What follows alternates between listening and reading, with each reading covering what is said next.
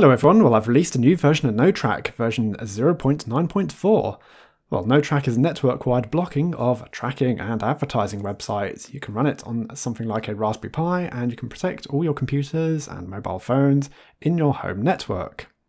I worked quite heavily on this over the holidays, predominantly on trying to sort out theming, but I also added a couple of new features as well. So in this video I'm just going to show you what I've done and a little bit about what I'm thinking of for the next version. I tried to get a more consistent look and feel across between the different screens in NoTrack. So this is the Dns Queries page. I can look at all the DNS queries my systems have made across the course of the day, looking in grouped of the domains or timings of them. So yeah, I can look back literally through the day and through longer periods as well. Another feature which I did some more work on was the alerts or analytics page.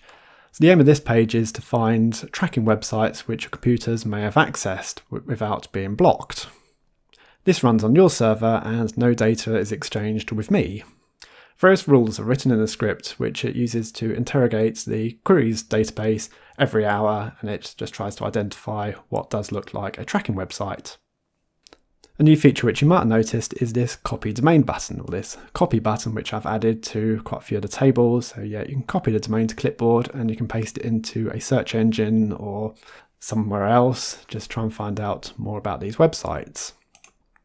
Yeah, I've got the option of blocking it, reporting it, and I did a little bit more about the lack of spying in NoTrack. So yeah, I'll link to that video at this point if you want to know a bit more about how it works. Recently, this page identified a very interesting tracker, something which no one seems to have written about. This company called Sublytics, and they say identify and acquire more of your most valuable customers. So yeah, there's no hiding what business they're in. They're trying to look at what you're doing across the internet and yeah, pass that on to the merchants or website owners.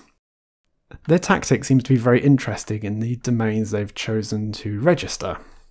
If you look at it, that is track.sublytics-5 and what was that, 12-digit hexadecimal number. So to put all those domains into a block list would make it, I don't even know what, hundreds of megabytes large? It would be ridiculous. It would grind the device to a halt and make it unusable. So instead I've got to try and find these websites, and I've been kind of finding this a bit difficult at the moment. I've got an API I use from Cisco that interrogates their database because this company utilise Amazon IP addresses to host their websites. Amazon have about 200 million IP addresses which I can interrogate, but it's going to take a while. So we'll try and find more of these, but yeah, this is the assortment I've found so far. Shame they're not quite as predictable as this service from IBM that use MKT, and yeah, they've just been registering the domains sequentially, so yeah, they're very easy to find.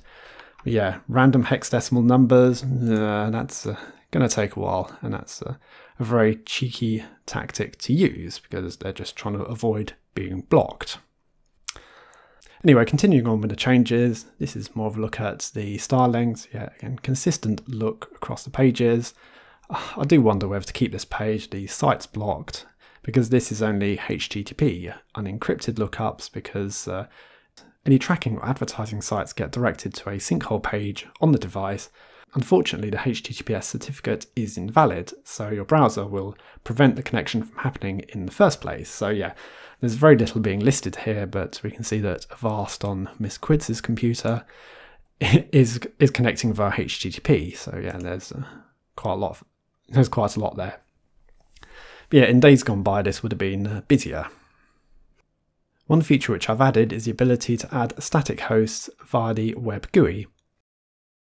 I've redacted all the information on this page, but as you can see, you can add new hosts by adding a MAC address, host name, and an IP address. And you can get the MAC address from the leases page. I'll try and make this a bit simpler, but this is kind of the concept which I've started with, and you can tag them as different devices: desktop, server, phone, Raspberry Pi, entertainment. I'm quite pleased with how this has turned out. This is more an example of the consistent look and feel, and it gives you an idea of how many block lists you can add to the device simply by point and click, and you can add your own custom lists as well by fixed files or additional download pages. Same sort of concept on the top level domains. This is quite a good idea. You can literally block top level domains. Some of these top level domains can be really badly abused to host just sites you really don't want to go to, malware, phishing, they're like the worst of the worst on the internet, and it's nice just to be able to block the whole domain and prevent an entire connection. But should you decide you actually want to block the domain but access one or two sites within it, you can add them to your whitelist. So I have provided various options here. This is the investigate page, which shows you a bit more about the ownership of domains, how much you've accessed them in the past month. It can be useful for trying to identify how you've got to a particular website, because it can display more information here. I've just opted for a simpler view here. So if you want to get NoTrack or just look through the code, it's all open source, hosted in GitLab. For the next release, my aim is to improve the searching ability and to tidy up this user interface a little bit more, get rid of some of these drop-down menus, replace them with more of a point-and-click interface, particularly like this one here, the request type. I want to add more times here that you can search through and actually give more advanced interface here, so you can actually type in or select specific dates to look through. So there's plenty to do and keep me amused with this. Now, one of the questions I do get asked quite a bit is, how does this compare to Pi-hole? And honestly, I haven't got a clue. I've not used Pi-hole in years. But anyway, it wouldn't be fair for me to do a comparison, because I'll of course say that NoTrack is the best. Or maybe I won't, but whatever. It wouldn't be fair for me, the creator of this project, to do a comparison. I would need someone else to do a comparison. So yeah, that's all I can say. I can't compare the two. Well, that was a look at some new features in NoTrack 0.9.4. Thanks for watching. I'll see you all later.